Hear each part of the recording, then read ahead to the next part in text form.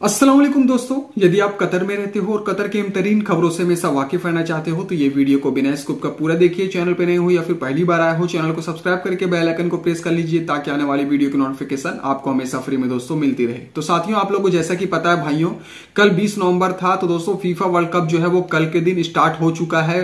पहला match Qatar Ecuador के बीच में खेला गया। दोस्तों जो ओपनिंग सेरेमनी की गई बहुत ही दोस्तों भव्य तरीके से की गई। पूरी दुनिया में अब तक कहीं पे भी इस तरह का ओपनिंग सेरेमनी कभी भी किसी भी खेल में नहीं किया गया था। तो दोस्तों ये कतर में कल के दिन किया गया और मैच को स्टार्ट भी हो चुका है।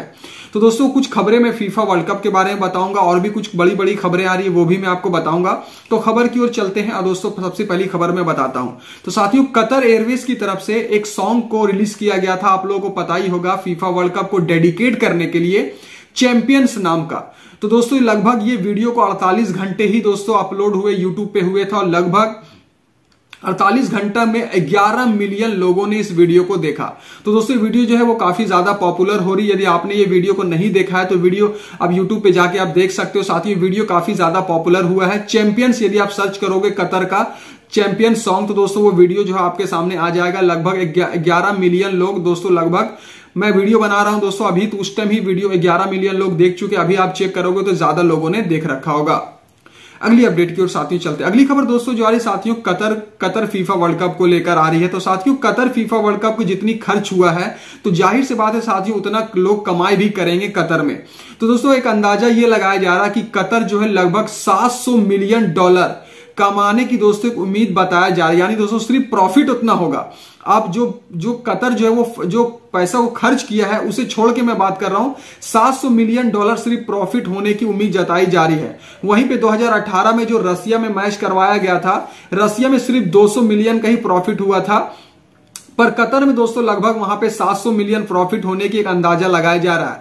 अब दोस्तों ऐसा इसलिए किया जा रहा है क्योंकि कतर बहुत ही ज्यादा खर्च कर चुका है। साथियों आपको बता दूं, कतर को जब फीफा वर्ल्ड कप के लिए चुना गया था तो उस टाइम कतर के पास एक भी स्टेडियम नहीं था, जिसकी वजह से काफी ज्यादा दोस्तों विवाद हो रही थी कि कतर के पास कोई स्टेडियम भी नहीं है, कोई एक्सपीरियंस भी नहीं है, तो कतर आखिर मेजबानी फीफा वर्ल्ड कप की कैसे करेगा।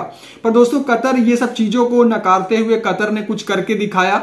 लगभग 220 बिलियन, 200 मिलियन मैंने बोला बिलियन, लगभग $220 बिलियन खर्च करके कतर ने एक शहर को ही बना दिया पूरे रेगिस्तान में, जिसका नाम तो दिया गया लुसैल सिटी। तो साथियों लुसैल सिटी को बसाया गया और कतर में फीफा वर्ल्ड कप को लेकर लगभग 8 नए स्टेडियम को बनाया गया, जिसमें से सबसे बड़ा स्टेडियम बनाया गया लुसैल स्टेडियम को, जिसमें लगभग 80,000 लोग उसमें बैठकर मैच को देख पाएंगे। और दोस्तों जितने भी स्टेडियम बनाए गए सबसे खास बात यह है कि वो फुल्ली एयर कंडीशनर है। यानी दोस्तों वहां की टेम्परेचर तो आपको पता है क्योंकि वो रेगिस्तानी एरिया है तो टेम्परेचर काफी ज्यादा रहेगा। इसी को लेकर पूरी का पूरी दोस्तों फुल्ली एसी बनाया गया और पूरा का पूरा दोस्तों पैक हो जाएगा। यानी यदि बारिश भी होता है, गर्मी भी पड़ती है तो भी कोई फर्क नहीं पड़ेगा। पूरा तरीके से दोस्तों वो पैक हो जाएगा और लोग वहां पर मैच को स्टेडियम बैठ के मैच का लुत्फ उठा पाएंगे। अगली खबर दोस्तों जो आ रही साथियों वो भी बहुत ही बड़ी खबर है। साथियों फीफा की तरफ से अनाउंसमेंट किया गया है कि ये बहुत ही बड़ा गोल्डन मौका है, यानी सुनहरा मौका है बड़े बड़े स्टारों से मिलने का। क्योंकि कतर में फीफा वर्ल्ड कप के दौरान दुनिया भर के जितने भी बड़े बड़े स्टार हैं वो सभी मैच को देखने के लिए आएंगे। क्रिकेट जितने भी, चाहे वो क्रिकेट खिलाड़ी हो, बॉलीवुड स्टार हो, हॉलीवुड स्टार हो, सभी लोग वहां पे देखने आएंगे। तो ये बहुत ही बढ़िया मौका है। अगली जो खबर है साथी वो सोलर प्लांट को लेकर है। तो दोस्तों कतर सुप्रीम कमेटी की तरफ से अनाउंसमेंट किया गया है कि कतर में बहुत ही बड़ा सोलर प्लांट लगाया गया जिसमें कार्बन न्यूट्रल किया जाएगा। बताइए जा रहा है दोस्तों कि लगभग 800 मेगावाट सोलर पावर प्लांट को कतर में लगाया गया, जो कि अल खरसा solar private independent power producer project, जो कि 1.8 मिलियन टन का दोस्तों कार्बन जो है वो सेविंग करेगा।